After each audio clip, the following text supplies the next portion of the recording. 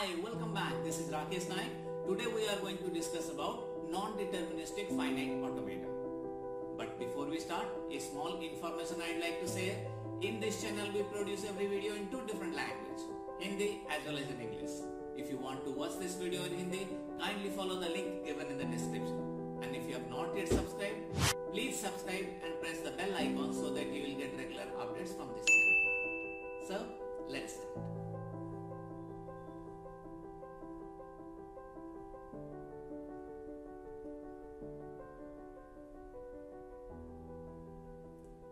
What is non-deterministic finite automata basically? Till now we have learned what is deterministic finite automata.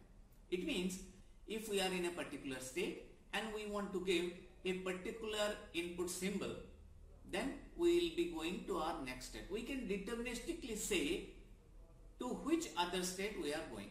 That is deterministic finite automata. And deterministic finite automata is very much a practical aspect when you are talking about computer science. But our general day-to-day life, we generally don't do things deterministically. For example, if you are having 100 rupees, you have gone to a restaurant to eat something. So with that 100 rupees, can anybody say what you are going to eat? You can order anything according to your wish. What is known is you are having 100 rupees. That is non-determinism. So what is the next state you cannot determine. So you can say non-deterministic finite automata or NFA is a natural extension of DFA. So moreover, we can say non-determinism is an essential feature of any finite automata. And in non-deterministic finite automata, it has power of several states at once. So this non-determinism is basically termed as an ability to guess. As I have given you the example of the restaurant. Somebody can only guess what you are going to order with the 100 rupees you are having. But nobody can surely say that you are going to order this or that. So unlike a deterministic finite automata, NDFA or non-deterministic finite automata, in some books they write NFA. The exact state to which the machine moves to on receiving a symbol cannot be determined. A DFA is just a special case of NFA that happens not to have any null transition or multiple transition on the same input symbol. In DFA, we always say that you need a input symbol to have a transition. But in NFA, we can use null transitions, means without giving anything from the input symbol and make a transition. For that, you can say for every NFA will be having a unique DFA, and for that reason you can say DFA are not that powerful than NFAs. Let us try to see the definition of non-deterministic finite automata or NFA. Like DFA, it is also defined with 5 tuples, that is Q, sigma, delta, Q naught and F, where Q is the finite number of sets. You can say Q is not equal to 5. Sigma is the input alphabets. Delta is the transition function. As we have already discussed under DFA, it is a function that maps Q cross sigma to 2 to the power Q. In DFA, it was only Q. And in NFA, it is 2 to the power Q. It means it is going to a subset of the states. What is the meaning of that? Just hold on for some time. We'll be discussing about it. Q naught is the initial state. As we have already known, there will be only one initial state. So we can say Q naught belongs to Q. And we know there can be several final states. So F is subset or equal to Q. When we talk about NFA and DFA, the basic difference is in the transition function. In DFA, the transition function maps to an element from the set of states. It means for a given state, on a given input, we reach to a deterministic and a unique state. But in case of NFA, it is a subset of Q. It means for a given state, on a given input, we may lead to more than one state. Now let us see the example here. Q0 is the starting state.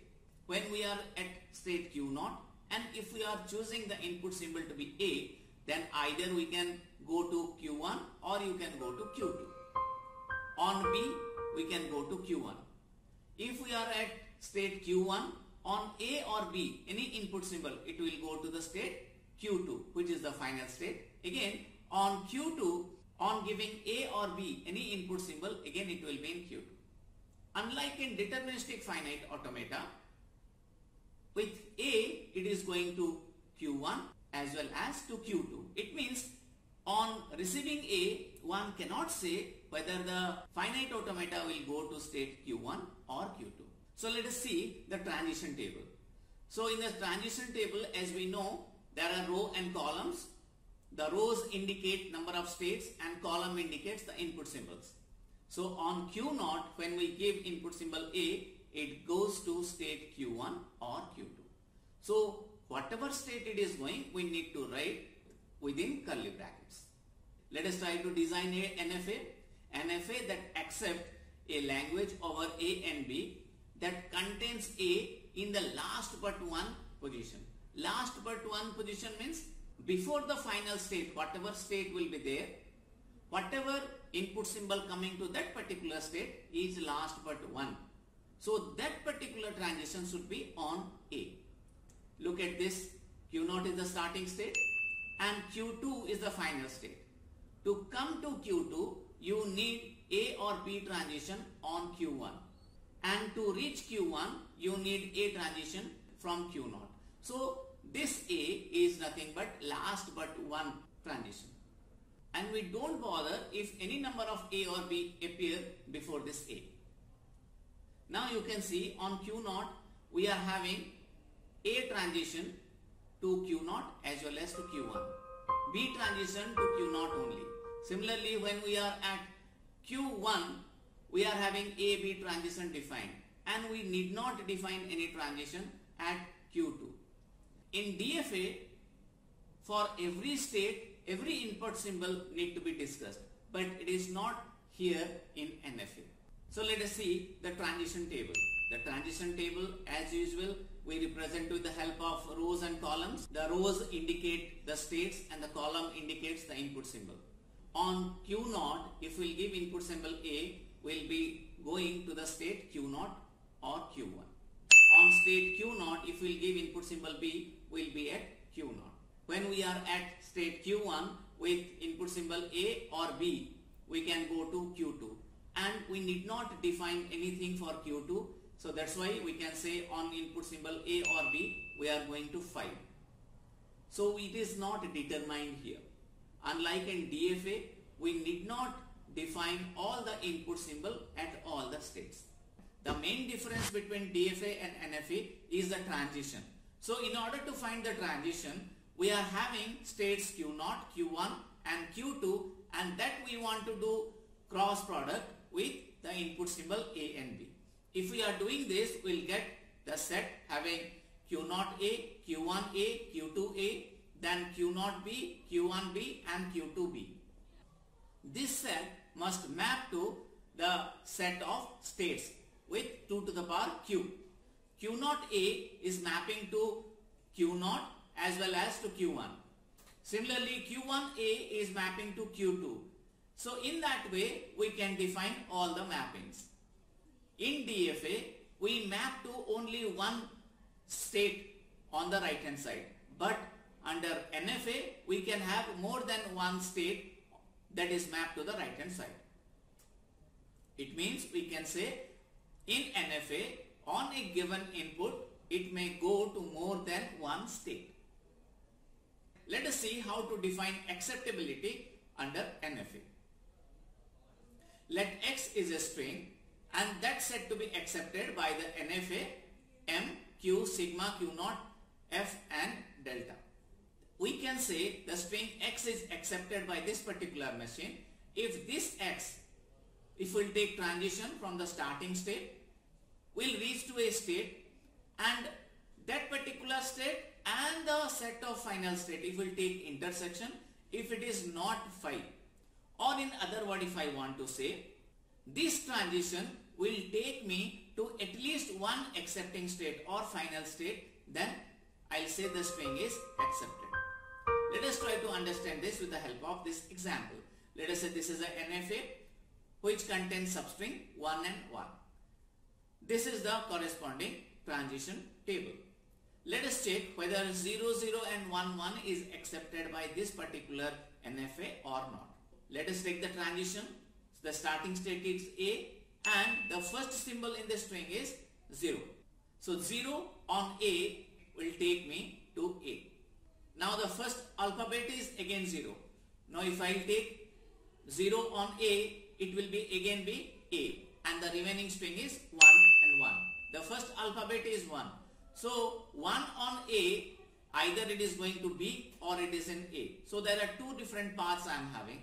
1 on A will take me to A, and A is not a final state. So we'll try to explore some other path. So here is a path that we need to explore. 1 on B. So 1 on B is going to C, and C is a final state. So I can say this particular string is accepted. Take one more example. Let us take 0, 1, 1, 0, 0. Whether this particular string is accepted or not. We'll start with the initial state A, and we are having this string. In the first symbol is 0. So 0 on A will take me to A. And the remaining string is 1, 1, 0, 0. So 1 on A, it is taking me to A as well as to B. And the remaining string is 1, 0, 0. So let us try to explore this path. 1 on A will take me to A, and the remaining string is 0, 0. Again 0 on A will take me to A, and the last alphabet is 0. Again 0 on A is A, which is not a final state. But there are other paths also that we can explore. 1 on B. 1 on B is going to C. Again on C we are having 0 and 0. 0 on C. 0 on C, it is going to C as well as to B. So let us explore this path only, because B will never lend me to a final state. Okay. Now the last alphabet left out is 0. So 0 on C. So C is again a final state. That's why the string 0, 1, 1, 0, 0 is accepted.